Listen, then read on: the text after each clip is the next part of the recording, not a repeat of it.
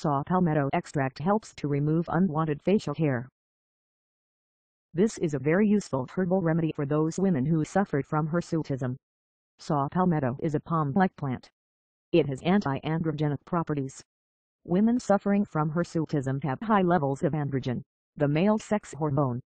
Women with polycystic ovarian syndrome (PCOS) have high levels of androgen, which results into growth of hair at unwanted places like chin, upper lips, breast and even abdomen.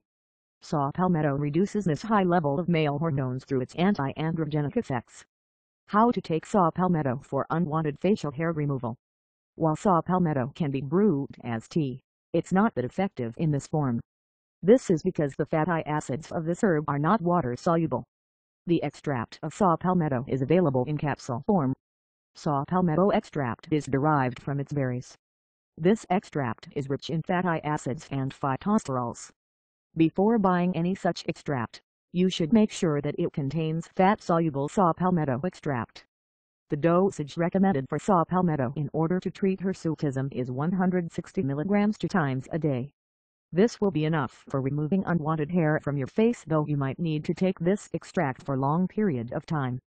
Precaution: pregnant and nursing women should not take saw palmetto extract due to its effects on hormones. Those who take blood-thinning drugs should consult their doctor before taking this herbal extract.